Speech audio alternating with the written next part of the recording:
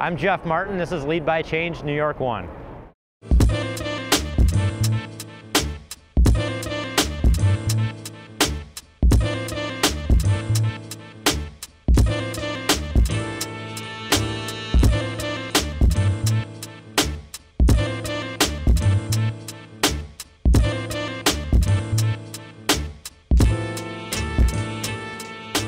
On this episode, we talk with John, CEO and founder of Betterment.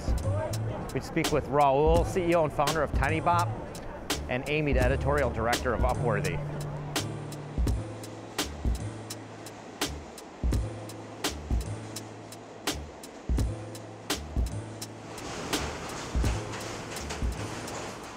I'm on my way to Gramercy in Manhattan to go meet with John Stein, CEO and founder of Betterment. We're going to take a look at his offices and head over to Bose and have a conversation about being in TechCrunch Disrupt and also the milestones of running Betterment.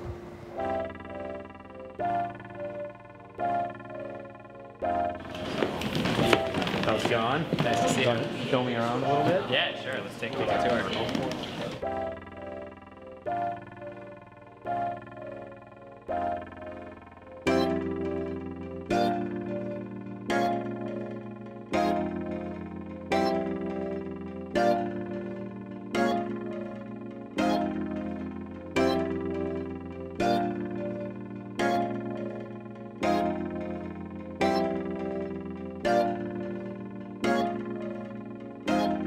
I'd like to start with kind of going way back. Where did you grow up?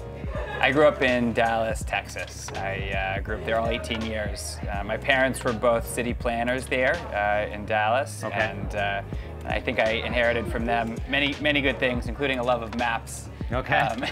Because they always had like a great, cool map spread out on the coffee table or something. So you're there for 18 years, so pretty much your whole kind of My whole upbringing. childhood, Yeah. I was there. Yeah. Were you involved in technology early on? Not at all. You know, I don't think I even knew what, you know, technology was, and it was all going on, right? Yeah, like, yeah. you know, but it wasn't like a big deal Yeah. in my life. When I graduated from college in 2001, you know, I had some friends who'd been in the tech sector, Yeah. but they were all losing their jobs. Within that time, like growing up, what was your early conception of like money and money management? You know, growing up, I had an interest in stocks. I think in part because every year around Christmas, my grandparents would say, "Oh, you know, we should get John some Disney stock or something like that." Okay. And I would say, well, "What about that?" Like, you know, and I would never get it, right? Yeah, I was like, that would be like a nice thing to get. And I actually remember looking at like the papers and like tracking the value of stocks, and I thought, my goodness, this is a complex thing. Like, who actually Yeah. reads all of this? Yeah. Like, who looks at all of this? And you stuff? understood the fact that it was like stocks were being traded and that they're companies and there's something some about level, that yeah. that was interesting to you? Yeah, but it wasn't really until I got to college and I took economics that Yep. I got a real sort of framework for understanding how markets work and how economies work, and Yep. then the macro level of finance came from Where that. did you go to school? So I went to College? Harvard for undergrad. Okay. And in my freshman year there, I took two classes that really shaped my worldview. One was Intro to Economics with Marty Feldstein, who Okay. was he was one of Reagan's economic advisors. All like, right. Very efficient, markets-driven, and believed in rational decisions. And if we would all just make better decisions, the world would be a better place. And then I took human behavioral biology from Irv DeVore, who was this like liberal from southern Louisiana who grew up drinking Pearl beer and got struck by lightning in Africa and just like traveled the world doing interesting stuff, and talked about how, you know, despite our best intentions and what we would see as like the right decision, we often trip ourselves up and get in our own way, and so making good decisions is hard. And so I always thought that those two worldviews were really interesting, and they hit me at a formative time. Yep. And I think I've spent a lot of my life and career trying to reconcile those two things, right? On the one hand, we should just make better decisions and we'll be better off if we do, and on the other hand, that's really hard to do. If you look back at college for you, what was the most impactful thing that you learned that helped Betterment today? I think what I learned most in college was the value of good decisions versus the difficulty of making them. I went deep on that, and have a good understanding of financial theory, When I got out of college, I don't know that it helped me all that much, because I started investing, my graduation money myself. Okay, yeah. And I made some of the same mistakes that I'd read about, in the economics classes, right? Like I bought Enron on the way down, which was like kind of a classically bad decision. I made some good investments too, and I netted out, kind of neutral. But I realized I was spending a lot of time on it, and there were probably more productive things that I could be doing with that time. If I were furthering my own career, for instance, or just even spending that time with friends, it would be better than than spending all that time kind of fruitlessly. It takes a lot of time. It takes a lot of time.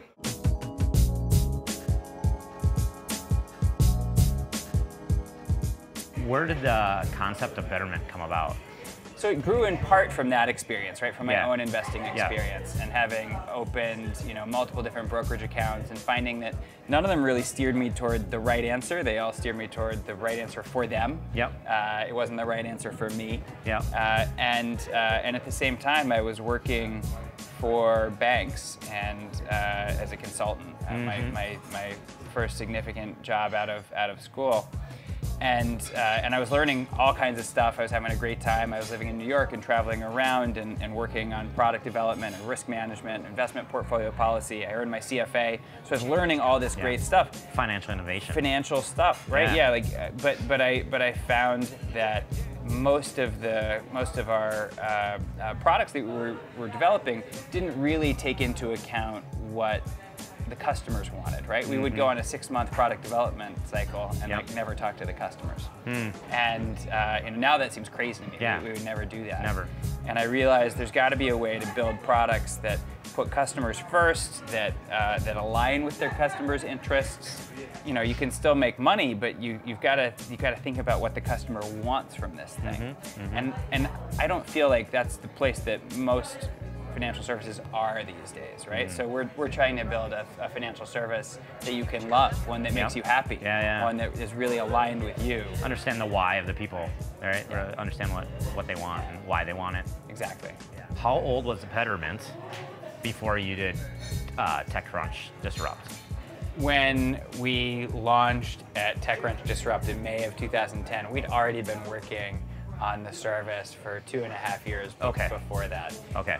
2.5 years of regulatory approvals, 2.5 years of tech build. There was a significant investment. Okay. We were bootstrapping that whole time. We were really just on fumes. And it was a great way to launch. We'd seen other companies like Mint.com launch it at TechCrunch, and we thought, well, if this worked for them, this is a good forum for us. And it was a great way to get out in front of a lot of people. Yep. What about New York do you like? Like as far as the tech scene and technology here versus maybe doing it somewhere New York's else? an amazing place to live. I mean, I'm biased because I've lived here for 13 years now. Yeah. And but you're not from here, so. Yeah, right. But it's a place where young people want to come from all over the country. So we have, our team is people from the West Coast, it's people from the Midwest, it's people from the South. It's, maybe only 10% of the team is native New Yorkers. People come from all over to come to New York. And it's because it's one of the greatest places to live in the world. It's like such an exciting city. There's so many different people and industries and events and interesting, places to live and go out and go to parks. It's just like, I'm so excited. I have a daughter now. I'm so excited that she gets to grow up here because there's no place in the world where there's more going on. Looking at milestones and kind of looking into the future, what kind of milestones do you have for yourself now, and where do you see the organization going?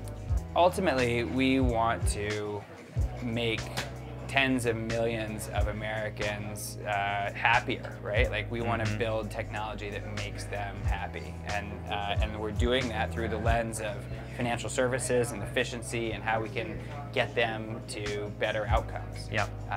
So I think the major milestone for us is when do we have 10 million customers on the platform? That's going to be a big day. Yep. That's still probably a few years out. We're over 100,000 customers now, and we're growing very quickly, but we'll get there. So as you scale and the company moves forward, what challenges do you see kind of on the horizon?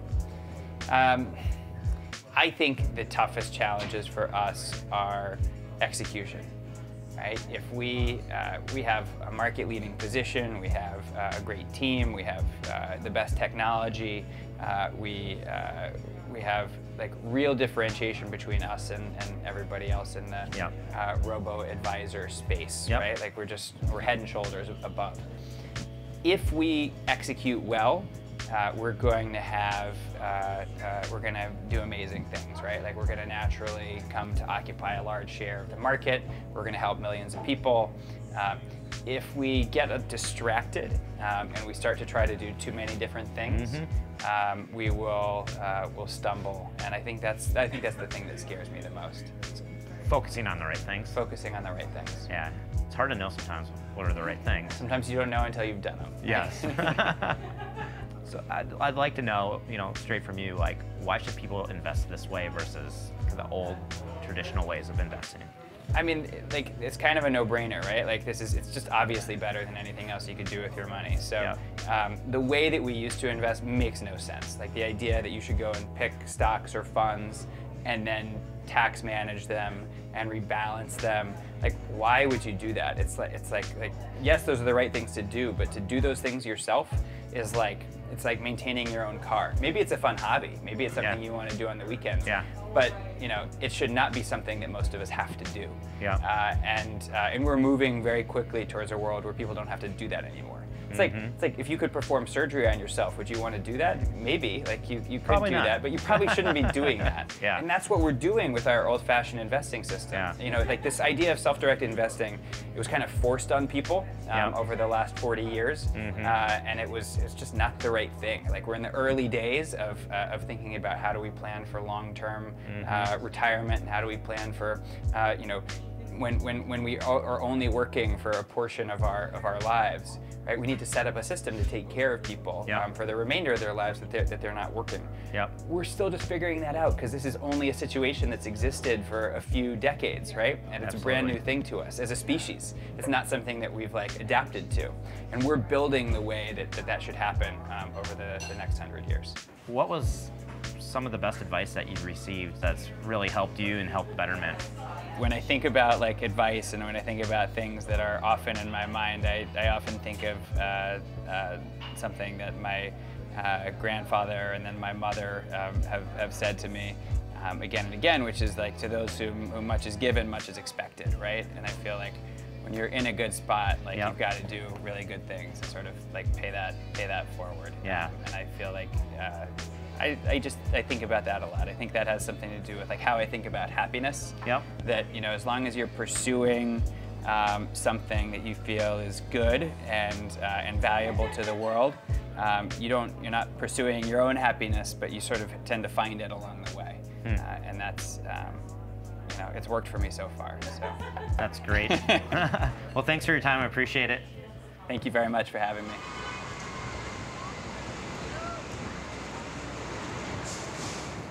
I don't know how you would not find talent in New York. There's so many people here. I found it really fascinating talking to John when he was talking about how so many of his people are from the East Coast, the West Coast, and Midwest, and that there's only a small group of them that are like New Yorkers themselves.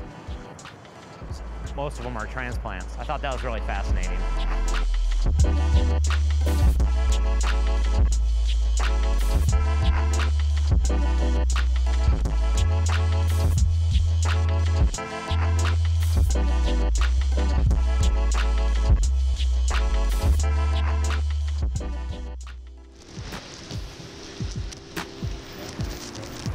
On my way to meet with Amy O'Leary of Upworthy. We're meeting at the Grind co-working space on the west side. Really excited to talk to Amy. She's really doing something unique where she's blended technology and storytelling. Early in Amy's career, she was working with a software company, early days of mobile technology, studying at Salt Institute, working with Ira Glass, New York Times, and now she's bringing it all together to tell stories at Upworthy that combine tech and storytelling.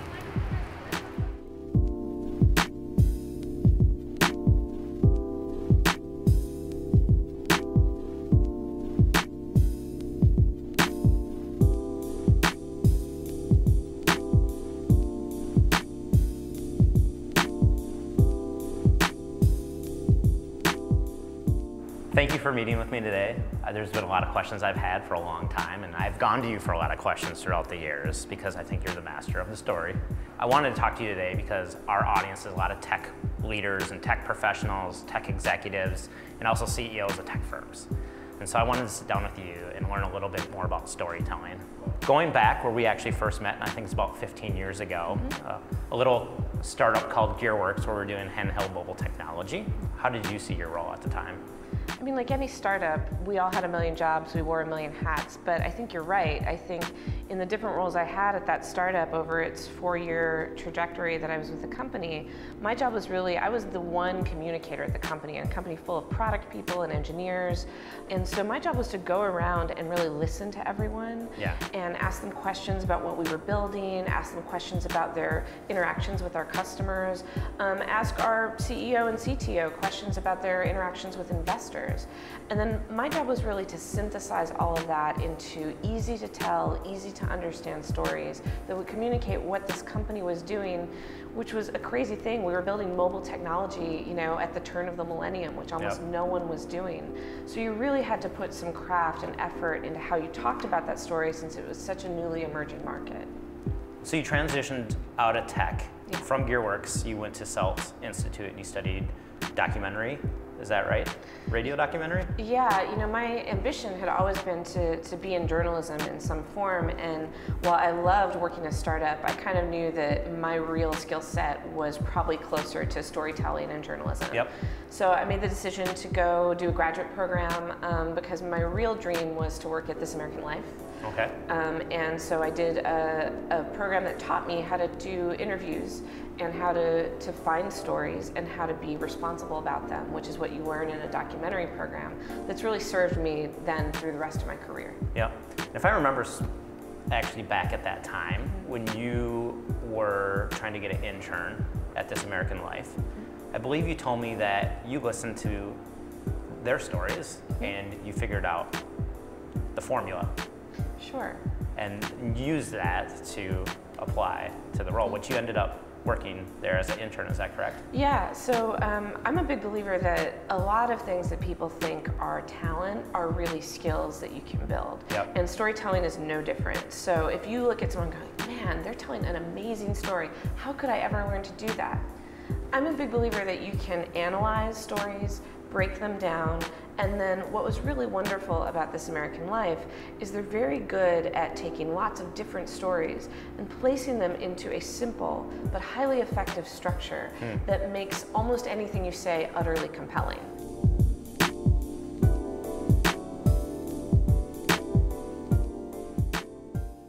From This American Life, you went to New York Times. So I was hired at the New York Times actually in 2007 as their first ever audio producer. Now that was this little window in time where everybody thought the future of journalism was going to be this really awkward thing called an audio slideshow.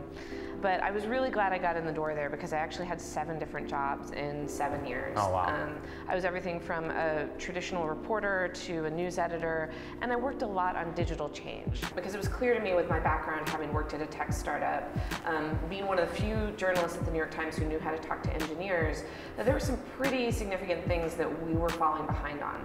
And I cared very deeply, I still do, about the institution of the New York Times. I think it's really important for society, and I wanted to do what I could to help the paper make its transition towards a fully digital era. From the New York Times, you now have moved on to Upworthy. And it seems like such a great place for you to be, and you're such a great person for Upworthy, melding the technology that you understand, the technology world, the storytelling world, and bringing that all together. What makes Upworthy different than the other digital online media companies? Yeah, Upworthy is really unusual, and so when I first started talking to them, you know, I wasn't actually planning to leave the New York Times. I was expecting to have a long and thriving career there.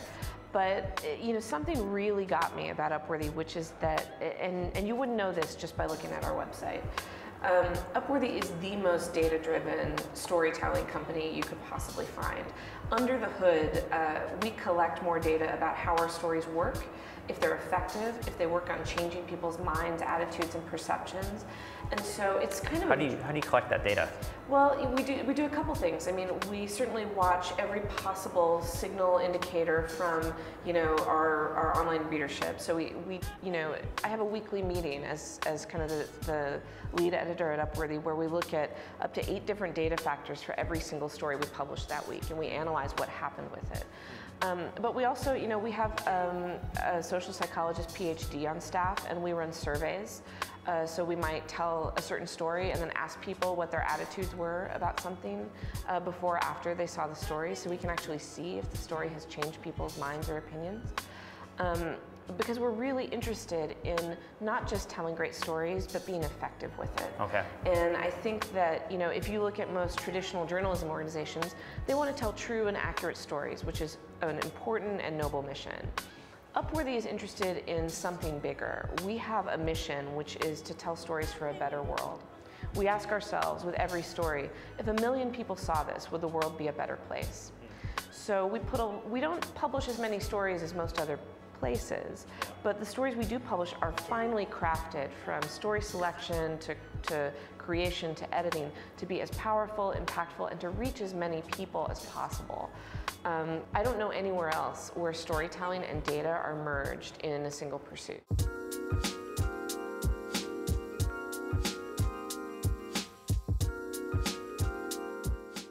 From the perspective of tech leaders, CEOs, and founders of emerging tech companies, these people need to tell stories, right? Yeah. And they may be telling different stories, but they all need to tell stories.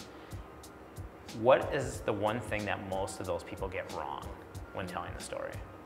I think it's a great question, because I get really impatient with bad storytelling, and I see it from, you know, technology and business all the time. And the main problem is that I think most leaders, you know, they know what their marketing materials say, they know what their company's messaging is, and they kind of stick to that script.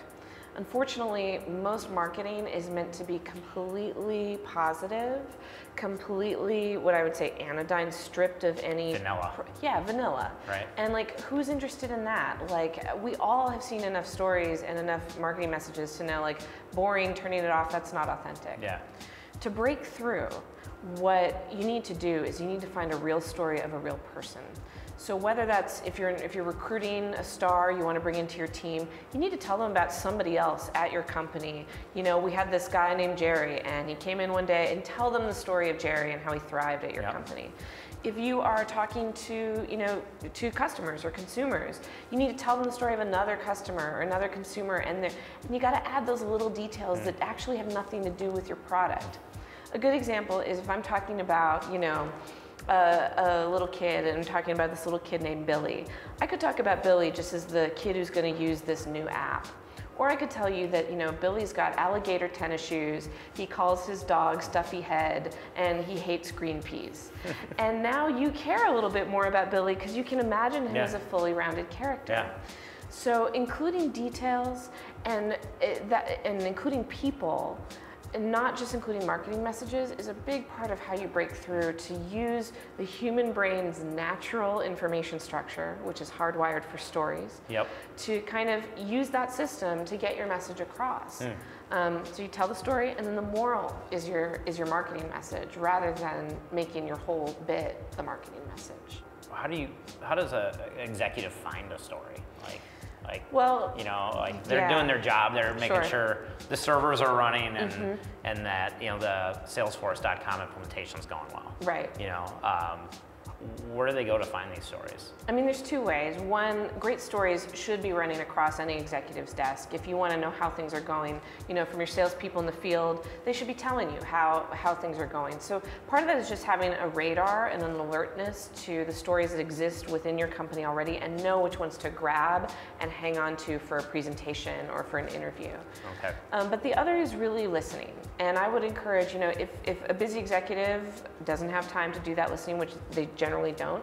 This is a great thing to send somebody out to do, to go on a listening tour, to take notes, to record interviews with people inside and outside your company, and to sift those back. I mean, I've done consulting for companies where I've gone in and interviewed, you know, employees and customers, and then edited those stories down to be like beautifully told versions of what's happening within their own company. There are a lot of ways to do it, but it really does start with listening. They're not gonna land on your desk neatly wrapped up in a bow. You've got to go out and look for them. Excellent. So the art of storytelling, the pattern is, what is it again? You want to have a sequence of events, yep, and then an idea about what that means, or a moral of the story. So if you can, and really the big secret here is you can take any story and make it vastly more interesting by putting a little bit of thought behind how you're presenting it to your audience and what that moral is. So today, what is the moral of the story? I think today's moral is that storytelling is one of the most hugely powerful tools we have to communicate with each other. We can change people's minds. We can explain who we are. We can connect with people. And we're much more effective when we do that through a traditional story than when we do it through just saying, hi, my name's Amy, and I'm the editorial director at Upworthy. Excellent. Thank you so much for sharing your time. I really appreciate it. My pleasure, Jeff. Always great to speak with you.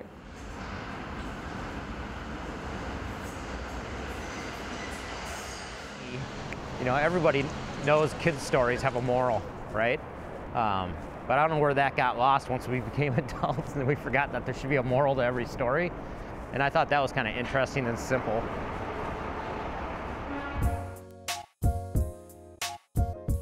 Today we're meeting with Raul Gutierrez, CEO and founder of Tinybop. Tinybop's a company that makes iPad games for kids. We're gonna go by their offices, check them out, then swing over to Red Lantern Bicycles, talk a little bit more, and then hopefully go for a ride. Hi, how are you? Welcome so this to is the Tinybop. place, huh? Yep, this is excellent. This is the spot, and we wanted to just have an open space so that everybody can all work together out here. And then we needed to have a conference room also, just so that we could, you know, work on projects. And this is cool. This is where, like, you know, we need to crunch on a project or figure something out. Post-it notes are like our agile. Key. Yeah, exactly. This is great. You have a lot of Macs. Yes, we have a lot of Macs. We make iOS apps, but actually, even if we were doing Android, you'd still do it all on Mac. We're at a core creative studio, and so that's our tool. I've collected children's books my whole life, and so. Have you really? Yeah, I have. Since you were a child, right? Since I was a child, but I was a guy in college who had like children's books in my college room, which, you know, didn't always go over well.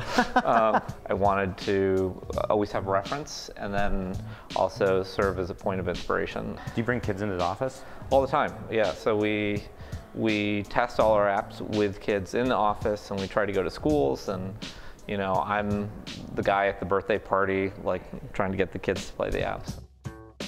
The hail in the cab. Well, only outside of New York is that considered anything. Exactly.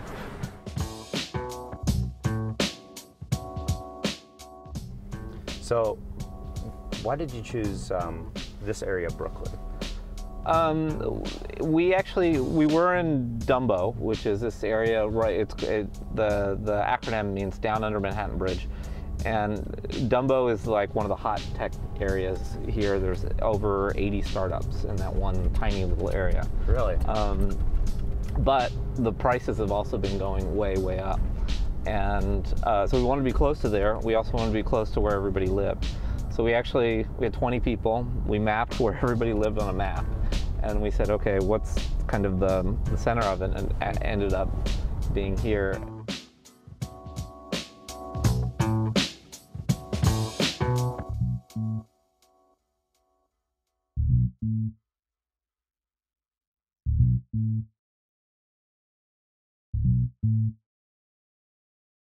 So let's start from the beginning. Sure. Where did you grow up? I was born in Mexico, and I grew up mainly in Lufkin, Texas. Okay. And Lufkin is this tiny town in East Texas.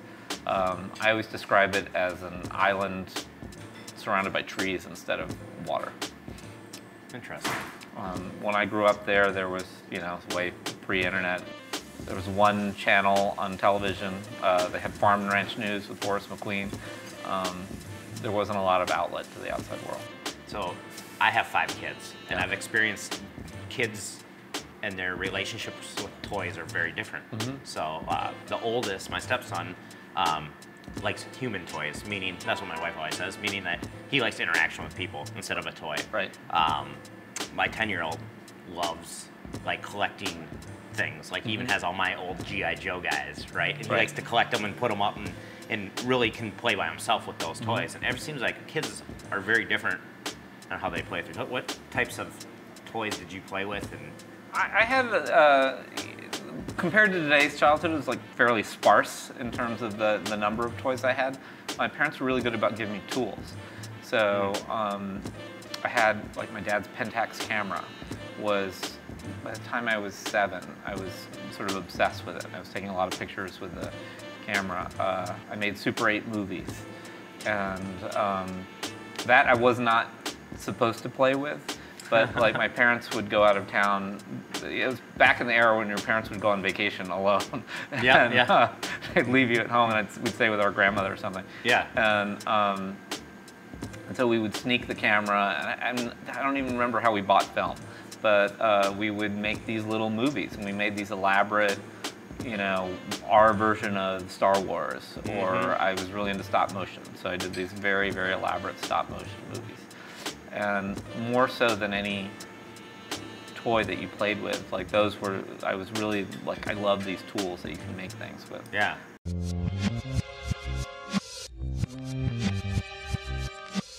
What work did you do before you started Tinybop?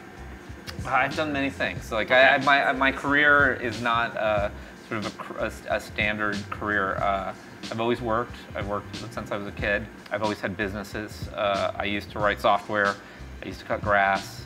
I used to make museum displays, like when I was in high school, for our local museum. In college, after college, I was supposed to go to China, but because of Tiananmen Square, I couldn't go. And I landed in a law firm job that I hated. Okay. And I had some stuff happen in my life. I lost, like, my mom and my brother, and I spent like 2 years traveling around the world. And after I came out of that, I ended up in Hollywood. And it wasn't any plan. It was just that I had a couple of friends who were there. And just out of luck, on my second day there, I got a job with Scott Rudin, who's a very well-known producer. And so, like, right away, I was like working at Paramount and going through the Paramount gates every day, which was pretty awesome.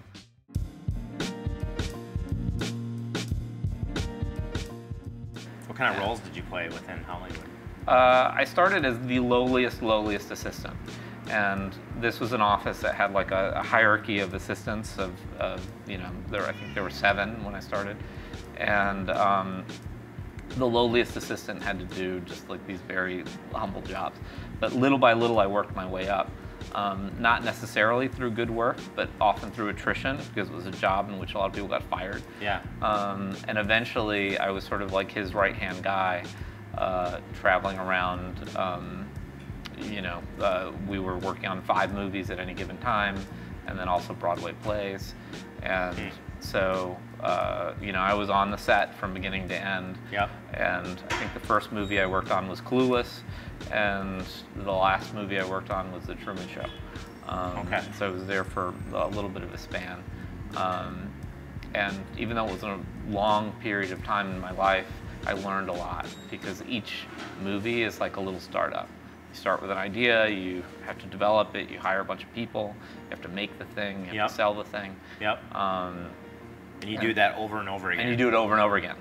I'd worked for other people for a long time, and I knew that I wanted to be in mobile also, because I'd been around the block from the beginning of computers, basically, or the home computers. And it seemed to me that the world was going this way, and it was just a tidal wave that was happening. And so I wasn't really, I gave myself a year. I put myself in a co-working space, and I just had a list of ideas that I was going through. None of them actually had anything to do with kids things. And it was in the middle of that year that one of my kids came to me, and he was about to have a birthday party. I think it was a kindergarten birthday party. He asked me if he could trade his birthday party for an iPhone. And if you know anything about kindergartners, like the birthday party is pretty much like the centerpiece of that year. Yeah. And you know, That's the most important thing for a kid is having that birthday party, right? That's it, yeah. And so not only was he willing to sell out all his friends, but you know, it was his favorite toy. And that moment like really like made me stop. And it made me, not so much as a business thing, I just wanted to understand it as a parent. Yeah. Because I, as a parent, had like a sort of troubled relationship with screen time. I felt like it was like sort of keeping kids away from parents and from that sort of interaction. The woods. Like. It's keeping away from the woods. They're not building things. Felt like they were just consuming. So I wanted to understand it. And so I went through and I really started tracking everything he was doing. And I downloaded like the top 100 like kids and educational apps. And I played with him. And at the end of that, I think I realized that the form, it's just a tool. It's a tool like those tools that I used to have. You know, it's like no different really than the camera or the Super 8. In fact, it's both of those things. But it was also all these other things. And there were very few people in the kids world creating kids content that I thought were deserving of my kids' attention. There were a lot of things that were really disposable and that were just essentially trying to stimulate them into some sort of game loop that involved them buying more coins, and it's like a monkey pressing. And I want to do the opposite of that. Kids nowadays don't have the woods. Like even if they live in the woods, they probably don't go out in the woods like in the way that we used to. Yep. I wanted to create like a set of apps that would allow them to sort of explore the world and like maybe understand a little bit more about the world, and to bring up questions in kids to drive them closer to their parents. And so out of that, the first series that we developed called the Explorers Library came up, and these are big subjects that every kid everywhere needs to know about. So the human body, plants, the earth. We have weather coming out, you know, space is on there. What's great is that we start each of these apps by asking, what does a kid know about the subject? How has it been taught in the past? And you find out that kids actually don't know that much. Like most 6-year-olds don't know that there's a tube that connects their mouth and the other end. You know? Like it's some sort of weird magic. They don't understand that. And when you reveal that, they suddenly understand something about themselves that's really important. And the feedback we get from parents constantly is, oh, my kid's like actually asking all these great questions. And so it's not something that drives kids away from parents. It actually drives them towards them.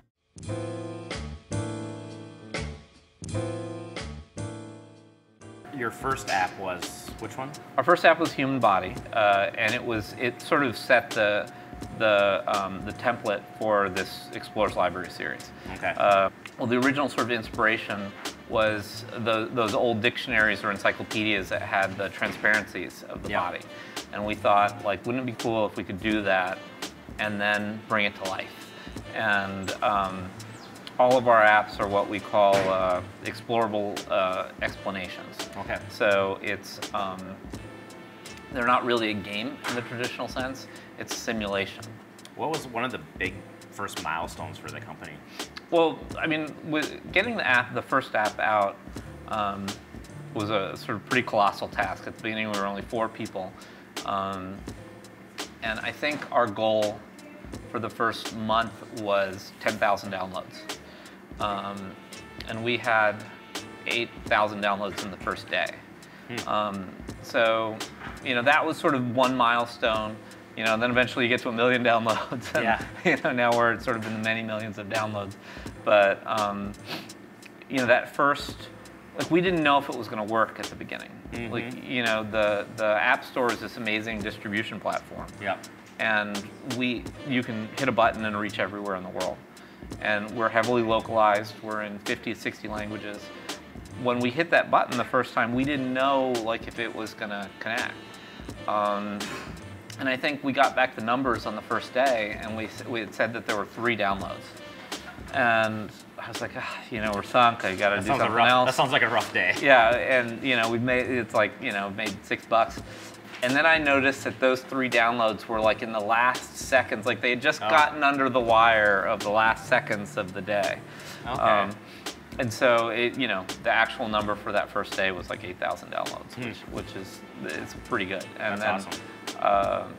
And then we've done other things, like we did this thing called Free App of the Week with Apple, where we gave the app away for free. I said, what can we expect from this? And I said, well, maybe if like you do well, you'll get like 100,000.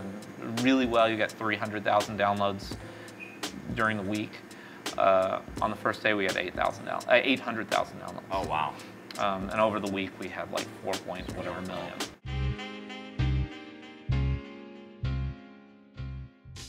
What's been like the largest challenge as a company with Tinybop? Like, what is the thing that you struggled with maybe for the longest period of time that you think you might have solved now? Discovery is always a challenge, like having people find you and sort of understand what you are.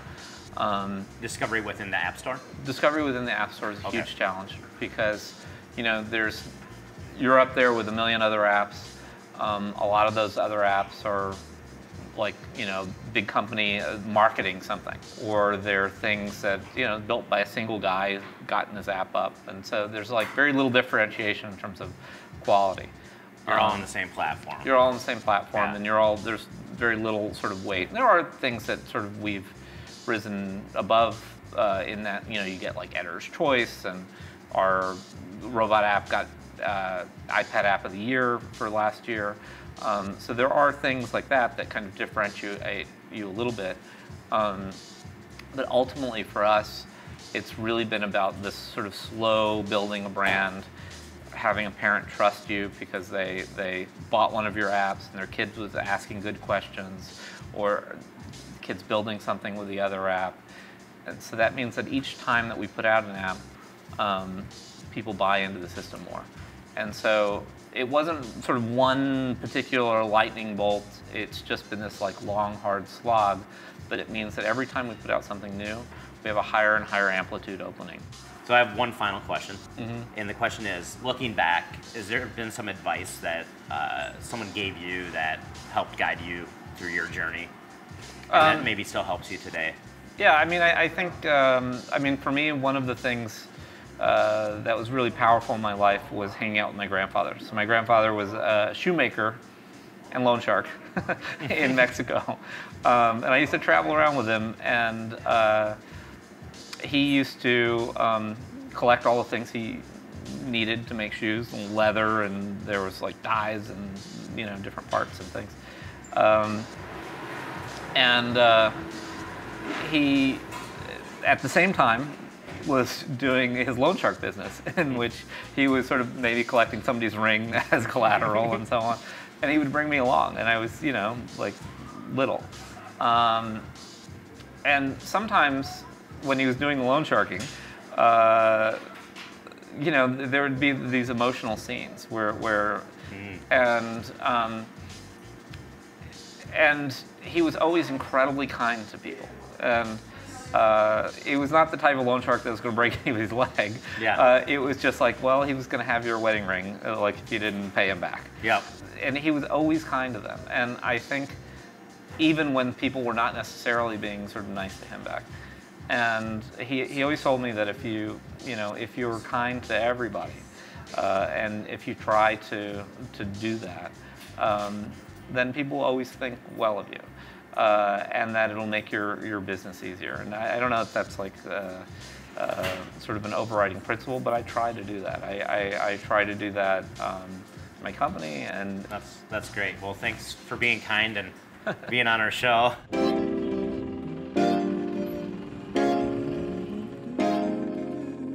It was fun spending the day with Raul at Brooklyn and learning more about Tinybop. And when we talked about advice, it was very similar to John. Raul said that it was about kindness, and John said it was about giving back. Amy taught us that every great story has a moral, and I believe in this story, it's really about kindness and giving back. At the end of the day, that's the most important thing.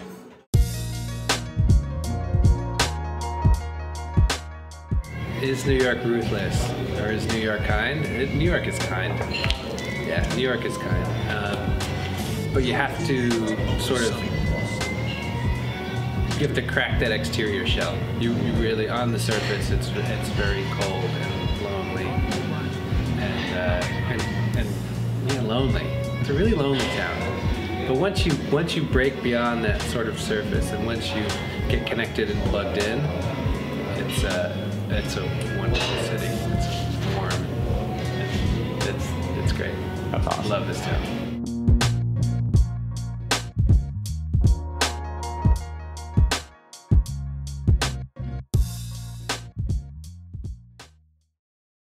Hey, this is Jeff Martin again. If you go to leadbychange.com, you can see this show and other shows. If you subscribe, you can get early access to new shows and also exclusive content. Thanks for watching.